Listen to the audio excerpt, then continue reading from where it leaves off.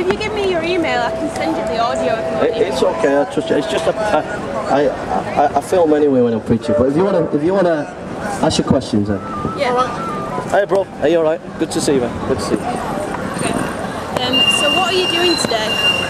Today we're sharing about the love of Jesus, about how He can save people and give them a hope in the future. And how long have you been here for on the street sharing that love? About 5 years now. About 5 years. And how long have you been here today since, from what time? I started about 2 and I'll be here till about 8, 9 o'clock. Okay.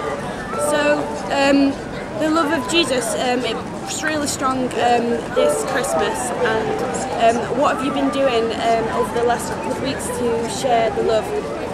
Well, a lot of people that I know are going through difficulties, so I've been praying, and there's a guy called Frank who's a street preacher who's elderly, and he's in a home and he's been lying on a bed and I've been visiting him.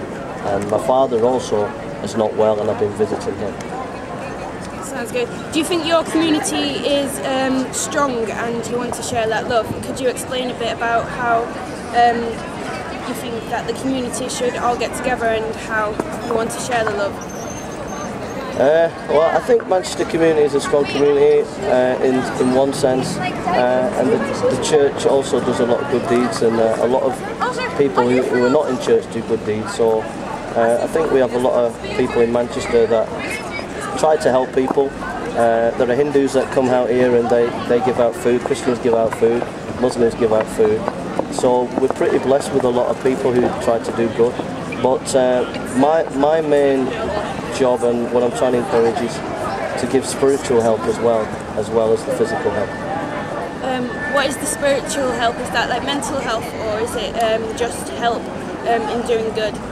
Yeah, for mental health as well, because if you've got, everybody needs hope. There's a story of these rats that scientists would put these rats in the water for 15 minutes, and they could only swim for 15 minutes.